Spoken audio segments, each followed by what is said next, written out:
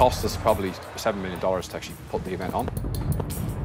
It removed them from any sort of liability, which was something that I had to stomach. The party's over now. There's the fallout for people charged in the wake of the New Year's Eve riot. I'm obviously one of the major shareholders, and I don't want to sell.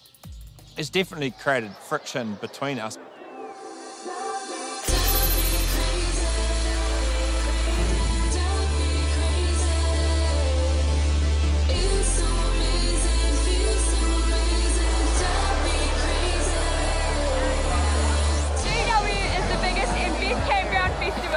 At the end of 2014, we had those, the issues down at BW campgrounds.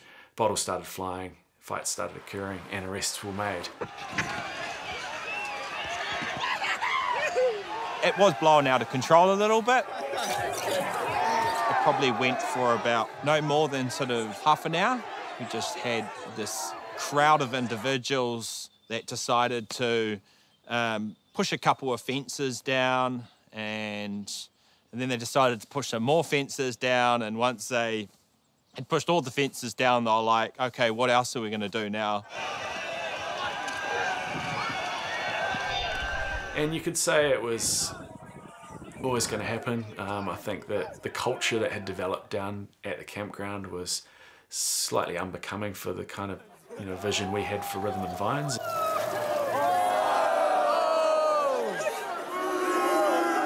When you have 10,000 kids there drinking, something like that is going to happen. On the back of that, then, that gave the police and the local council a very, very large stick to beat us up with. We were gutted. It was some of our best memories, really, just from being 21 years of age right through, running that the campgrounds there for 12 years. BW is primo.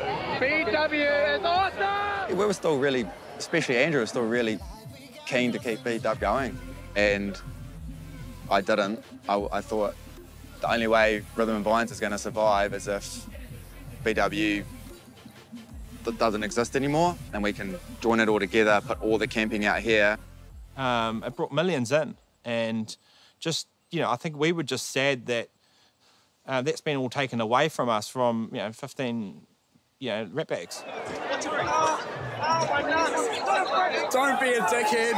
Hey, don't be a dickhead. Don't be a dickhead. Come on.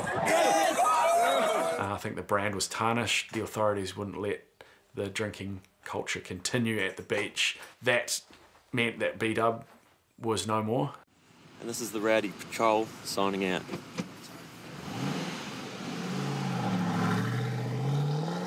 It was soon apparent that B-Dub, having been successful on the back of Rhythm and Vines and the resources they'd been able to build over the years, were in a position to loan us the money. It came at a cost. It came with conditions around repayment. They were to be paid before other creditors. It removed them from any sort of liability, which was something that I had to stomach.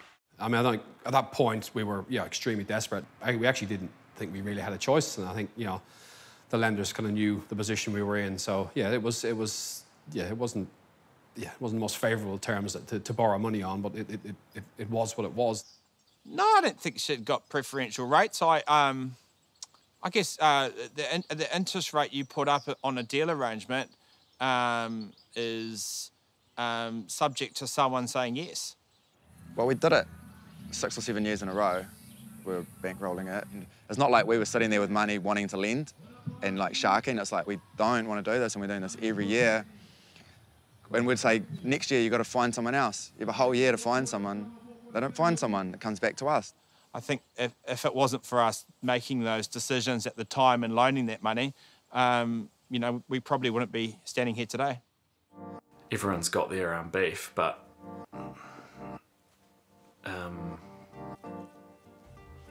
some have got more out of it than others, so. Rhythm and Vines 2017, going into 2018. My name is P Money. How you guys feeling?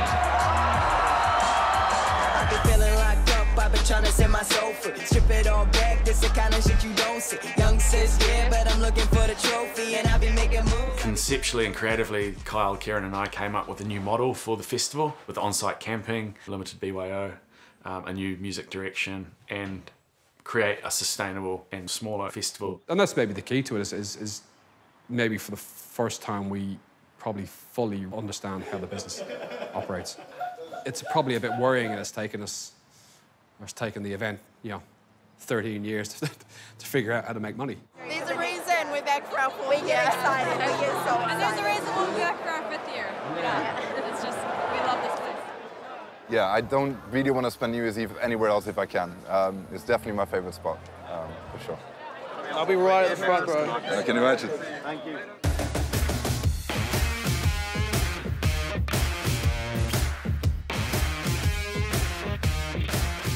We started talking to Live Nation maybe a couple of years ago.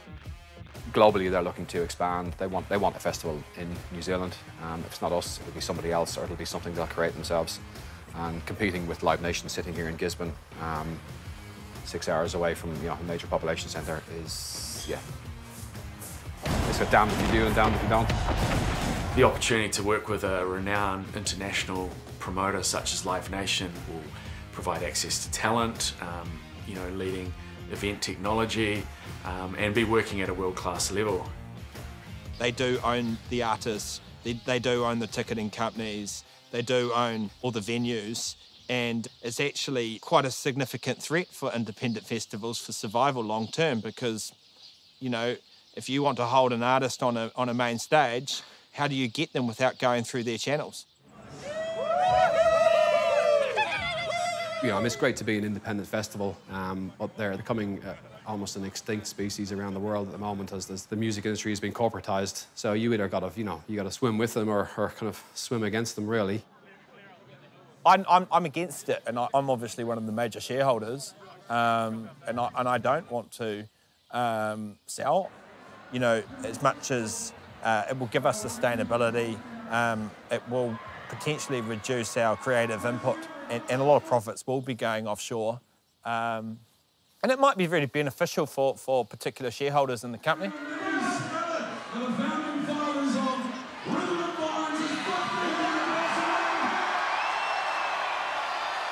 Thanks to sustainability, and I know that there'll be a future for the festival, and I'll have a share of that. And it's taken a while to get to this point, but I think the Live Nation deal will provide some security around my personal situation and the festival going forward. At the end of the day, it's sort of like, well, okay, maybe I won't be a major shareholder in the company anymore. But, it's not about me, it's about the community, and it's about the customers all having those enjoyable experiences into the future, which is more important.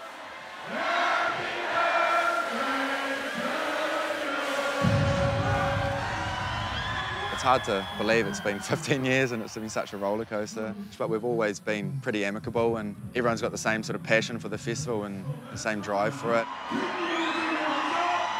It's just like a husband and wife relationship, you have your good days and your bad days, I think you're hugging each other and you're high-fiving each other, and then you're not. It can be an up and down like a yo-yo. I don't think there's many businesses around that, can have a perfect streak of a relationship. They've done very well, really. And I don't think there's any other festival in New Zealand that's lasted as long. And that says it all. They wouldn't still be in the game if they hadn't improved.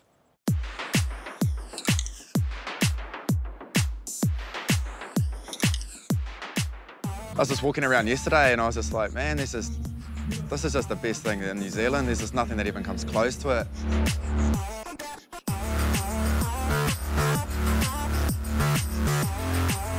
Yeah, this will be a good year for us financially. We're well back in the game, which is, I think, is probably the most satisfying thing, that we actually we haven't failed, and we haven't let this magnificent brand die because we went, oh, bugger it, we couldn't be arsed.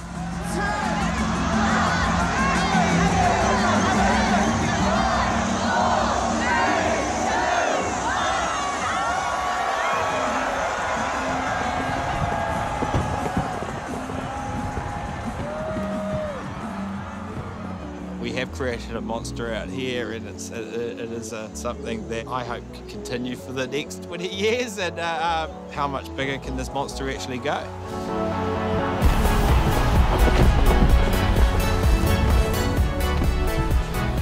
I just feel it's taken a lot of courage at times to stick with it, but what else is worth fighting for, really? We're 15 years deep, you know, how far can we go?